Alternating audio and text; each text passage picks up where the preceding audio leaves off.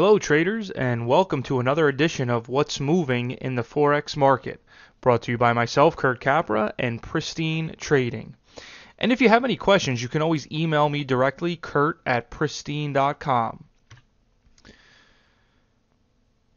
As always, please keep in mind that all comments are for educational purposes only and should not be construed as investment advice. And in addition to that, keep in mind that Pristine offers a free series of webinars each and every single week. This week we've got an excellent schedule as always, starting Monday, August 3rd at 4:15 with Paul Lang and the most critical part of making money on any trade, followed up by Thursday, August 6th at noon with a live midday trade and market review, and also on Thursday, August 6th at 4:15 a discussion of trading strategies with President and CEO of Pristine, Greg Capra. And as always, you can also check out www.pristine.com for our full schedule of upcoming webinars. Taking a look at where things are at to start the week here, we've got in the upper left Euro US dollar, which as you can see continues to slowly bleed lower with lower highs and lower lows, but pretty volatile overall. There's been a lot of whips back and forth, and it's for this reason that we've had to be a little more conservative in targets, in expectations, because in reality, we're not really trending anywhere. Yeah, we've had a series of lower highs and lower lows, but this has simply brought us down to the bottom of the range, which you can see on this weekly chart. Last several weeks, we've just been stuck between these highs and these lows. So we'll see if we don't get some additional weakness. Last week did close with a topping tail, which indicates that increased amounts of supply came in. The question is, can we break under that topping tail bar's low? And if so, then it's very likely that we come down to retest these prior lows from around March. So that's kind of what we'll be looking for. But overall, again, until we get a clear break, volatility is high. Targets should be a bit more conservative with regard to Euro US dollar. Moving on over, Aussie US dollar here, downtrending, pretty sloppy overall. I mean, we're not getting clean retracements and movements to the downside, but what we are seeing is just steady amounts of supply. Every green bar is having no follow through, which tells us that supply is strong. So this pair, as we've reviewed in previous videos, and you can go and look for yourself, has plenty of room to move lower. We've got a monthly breakdown that has a tremendous amount of room to fall. So overall, the expectation is for this pair to continue weakening, and finding intraday opportunities would result in what should be some good follow through lower that one can profit on. Moving on over to New Zealand dollar, US dollar, this pair has been in a downtrend. Of late has been trying to stabilize. We can see a little retracement lower high that resulted in our first higher low in some time. We then made a higher high, which again we haven't really seen in some time, but all this did was run up into this resistance to the left. So for that reason, it's no surprise that price has fallen back down to this prior pivot low area. The question now is, will this hold? Will this area hold as support, or does enough supply come in to resume the overall weakness that this downtrend has been displaying in the past? If we look at the weekly chart, we can see again steady downtrend, topping tails here the last 2 weeks, telling us that supply is still significantly in control. And so overall, the expectation would be for price to continue dropping.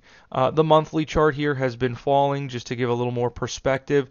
It's got this little low right here, which isn't anything of major significance. And beyond that, I mean, we've got plenty of air below to fall down into. So things definitely could continue to weaken here as well. It's just going to be a question of whether or not this low can break. If it does, I don't see any reason why this prior low here from mid-July will offer any real significant stabilization. So trend down, primary bias is bearish, but we do have to understand that we're at support, and that could cause a little bit more volatility. So again, having some of those more conservative targets, not really looking for any huge movement until we can get a more clear, definitive direction established.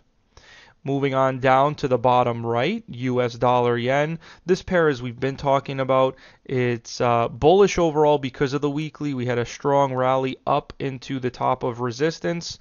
We're now getting what we refer to as a shakeout. This is a pattern that we teach in our Forex program, in our Forex course.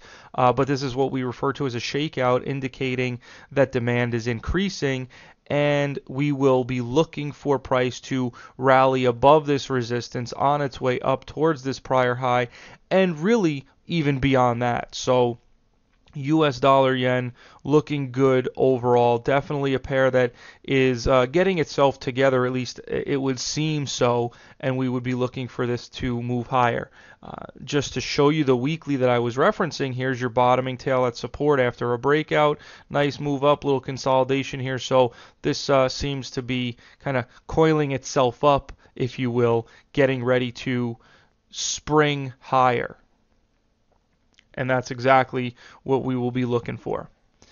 Moving on over, US dollar, Canadian dollar, middle bottom chart. Nice steady uptrend in place. We did have a little bit of additional supply coming in, but that wasn't anything of too much bearishness. It wasn't anything that really changed the overall picture. If anything, it just fell into a little minor support area or just on top of it, and we've now seen a nice little rally to the upside. So overall, this pair continues to perform very well, very steady in its upside movement, and it's been, like I said, slow and steady. So you've had to be a little more nimble, a little more conservative with targets, especially if you're not somebody that has the patience to sit through these slow, steady kind of grinding trends, which is fine.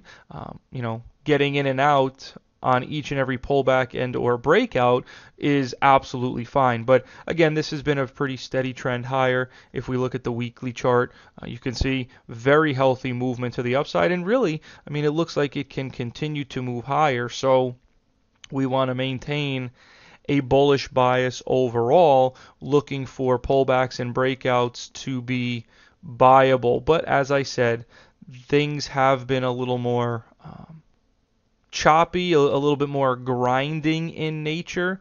So just keep that in mind. And if you're a patient trader, just as I said, keep that in mind. Be willing to sit with it. And if you're not a patient trader, as I also said, just be more conservative in your targets. It's not to say you shouldn't trade this. You should just keep in mind what the possibilities are. And just to go to the 4-hour time frame, you can see there has been some volatility, but quick little moves up have certainly been opportunities that one could take advantage of. Nice little breakout here. This was on a news-driven event, but then you got this consolidation. You could have pulled some pips out of that move. Pull back to support, you could have pulled some pips out of that move there. So again, it all depends on your approach, your bias, what kind of trader you are. Are you more patient, or are you less patient? Do you want to see the money quickly and you're not comfortable sitting through pullbacks? Look, there's a place for every trader. You just have to know who you are and then have rules in place to let your personality thrive in whatever the environment may be. Moving on over to the bottom left, pound US dollar. This pair has really been stuck within a range. Every time it comes up to this 0.5684 area, it continues to get rejected. So that is a clear line in the sand as far as resistance is concerned. If price can break above this area, then I don't see a reason why we wouldn't be able to get a nice move up towards this prior high. And this little resistance right in here, I don't even think would be a major issue because of how long we've been going sideways trying to deal with this area right here. So if we break out, probably going to see a nice rally towards this prior high. On the other hand, if we come all the way back down to these prior lows, we'll see what kind of demand is down here, and if it holds, okay, then we probably move back to the top of the range. If not, then we're coming back to this prior low and probably lower. So we've got our reference points here. It's going to be a lot of wait and see. If you're looking to do anything on pound US dollar before we get a break one way or the other, it would just simply be playing the top and the bottom of the range.